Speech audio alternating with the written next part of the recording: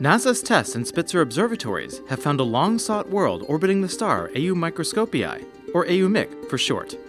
Located about 32 light-years away, the system will be a touchstone for understanding planetary evolution for decades to come.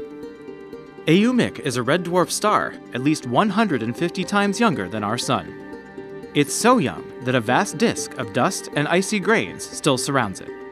The planet, AU Mic B, orbits very close to its star within a central zone where the disk material is cleared away. TESS data show the newly discovered planet is about 8% larger than Neptune, with no more than about 3.4 times its mass. TESS finds worlds like AU Mic B by catching tiny, regular dips in starlight called transits.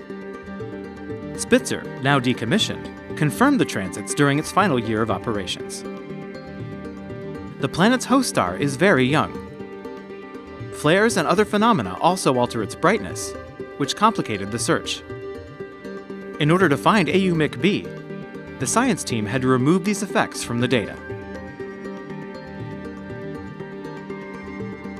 AU Mic is a nearby laboratory for studying how stars and planets form and evolve.